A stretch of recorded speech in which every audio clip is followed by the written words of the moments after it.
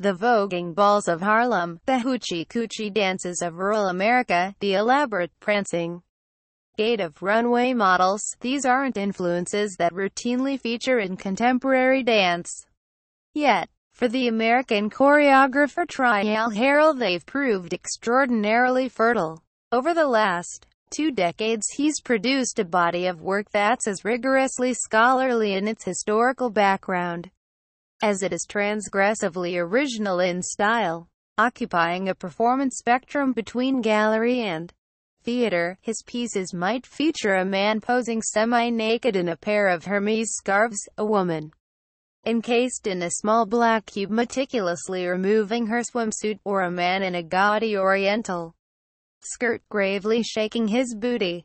Harrell's work is currently enjoying an extended season at the Barbican, and when the choreographer, graceful, compact and ferociously articulate, talks me through his work, he explains that exploring the history of dance subcultures has long been his obsession. Facebook, Twitter, Pinterest. The return of La Argentina, part of Trajal Harrell, Hoochie Coochie. Photograph, Tristan Fewings, Getty Images, Barbican Art Gallery. I'm interested in going into the gaps and fissures, he says, in looking at the movement that doesn't feature in the history books. As a former student of cultural theory at Yale, Harrell's interest is partly that of an academic. Yet as a choreographer he has no interest in staging authentic reconstructions of these hidden or outlaw dance forms.